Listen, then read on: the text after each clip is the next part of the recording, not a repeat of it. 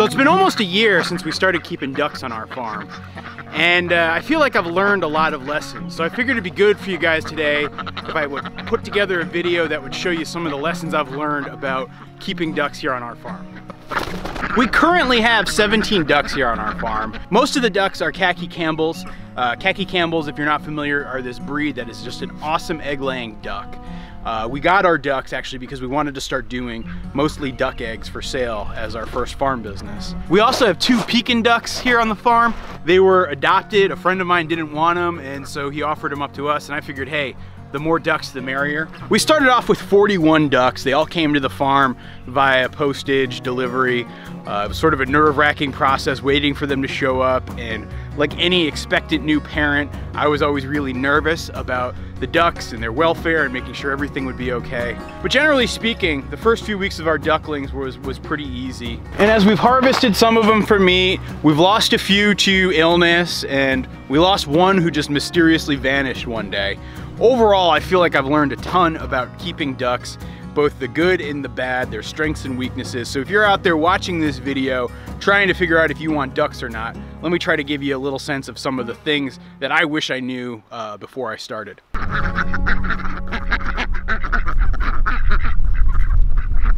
Now, the first and most important thing that I would want to stress is that ducks are waterfowl, and because they are waterfowl, water is ridiculously important. You don't necessarily need a pond or a lake, but if you want your ducks to be the happiest and healthiest they can be, you do have to set up little tiny pools or places for them to really get swimming. They also need to be able to dunk their heads in water so that they can practice good duck hygiene.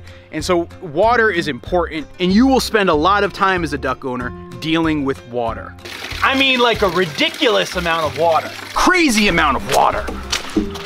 Like in the winter, I go through about 30 gallons a day, and in the summer, it could be as much as, I don't know, 40 or 50 gallons. I mean, most of that water that you're gonna deal with is for filling up their pool.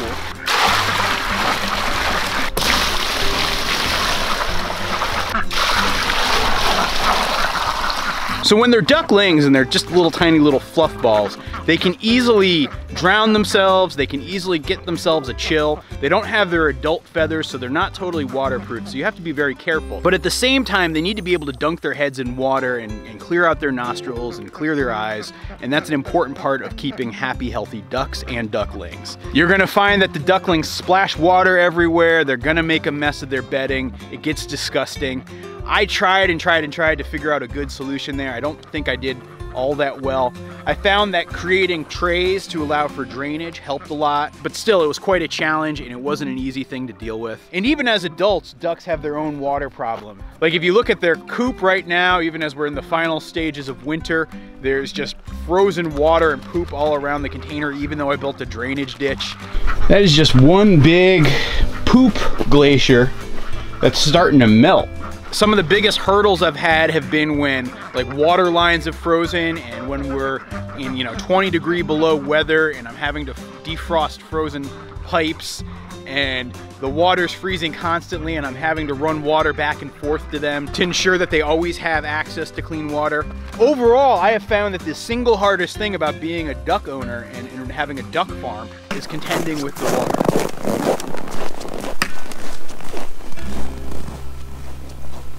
The other important task that you have with raising ducks is protecting them from predators. For most of the summer last year, I had these guys out in our pasture.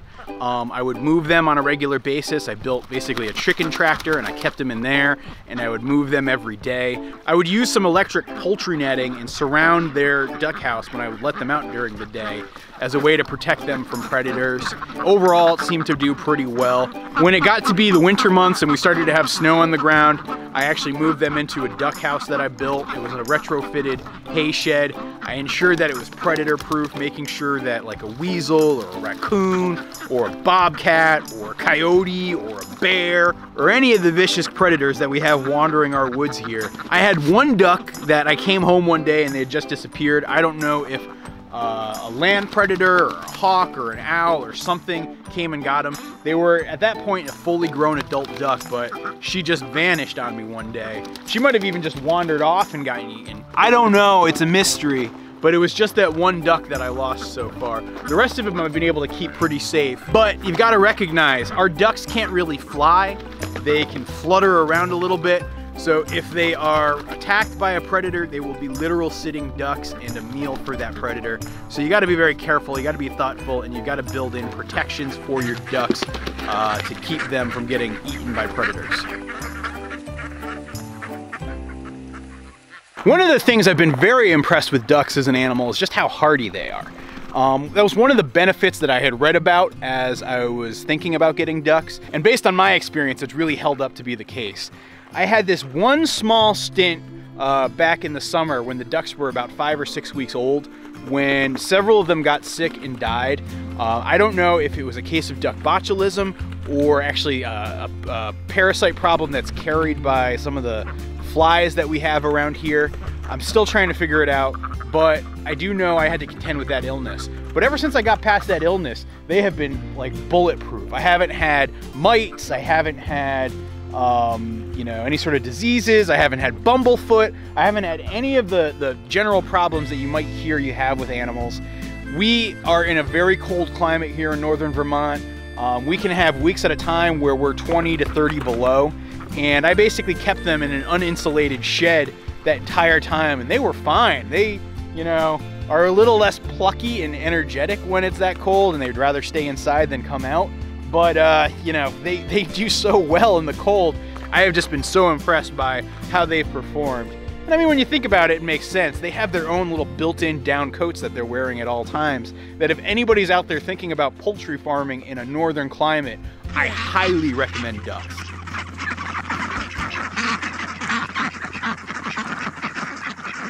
Now, if you're thinking about getting ducks, the ratio of males to females that you keep is going to be very important. The duck mating ritual, as you can see here, is pretty rough and tumble, and it takes a lot out of the gals.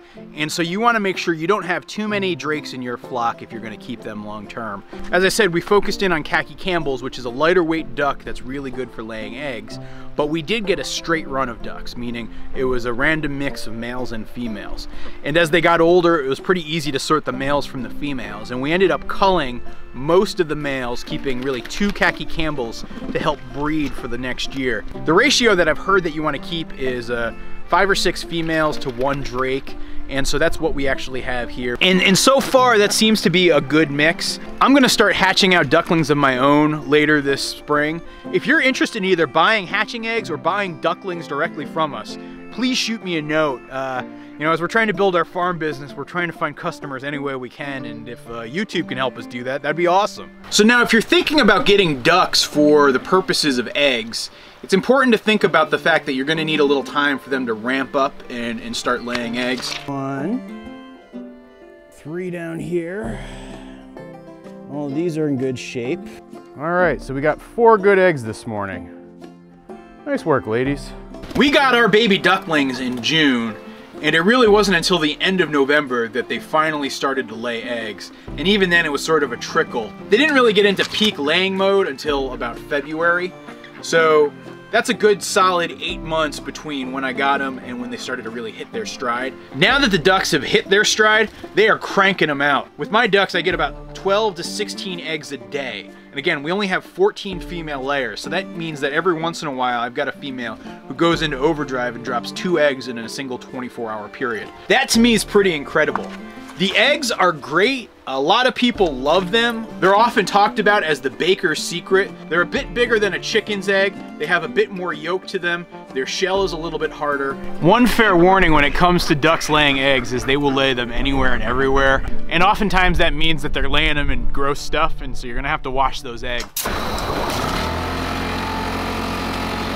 Just be forewarned. Much to my chagrin, I discovered that I'm personally allergic to duck eggs, and that's unfortunate.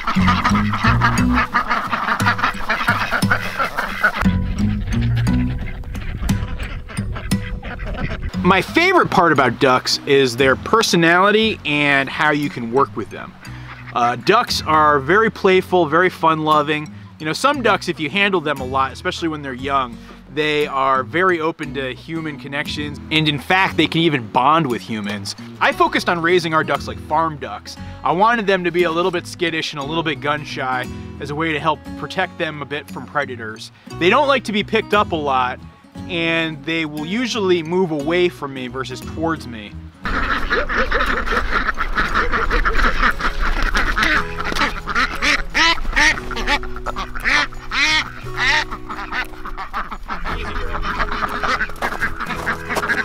Yeah, see, she really doesn't like to be held. But I have found that to be a very helpful characteristic, because what that's allowed me to do is I'm able to train them in a couple of different ways. I can herd them like a flock, a whole bunch of them. I can herd them and move them around to different places. And with a little bit of practice, I've actually gotten pretty good at it. It used to take a lot of work for me to move them around. Nowadays, I can just move them at will, and it's kind of fun and easy. Now all ducks go this way. I've tried to do fancy things like herd them with the drone, but that was kind of a disaster.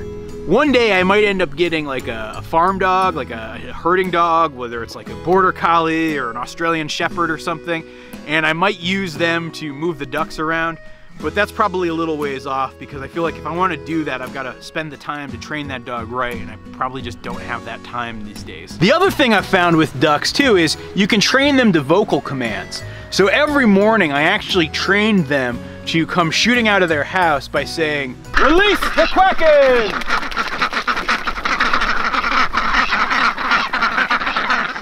The way I did this was I made sure that there was always food outside the house when I'd release them in the mornings, so that they would associate me opening the door and yelling as the cue to make them run out of the duck house. The other thing I did was I trained them to go in at night. So when it's bedtime for the ducks, I'll often go out there and start yelling, "All ducks, go to bed.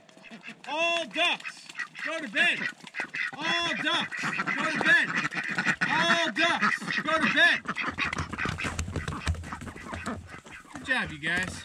I bring this characteristic up about ducks because for all of you chicken owners out there, I know you guys often think about, you know, how to herd your chickens in and out, and moving your chickens around is a pain in the neck, and they don't really listen to you.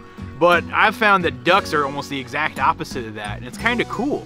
They perform more like cattle or sheep when you think about their flock mentality than the chickens, which seem to scatter everywhere and do whatever the heck they want.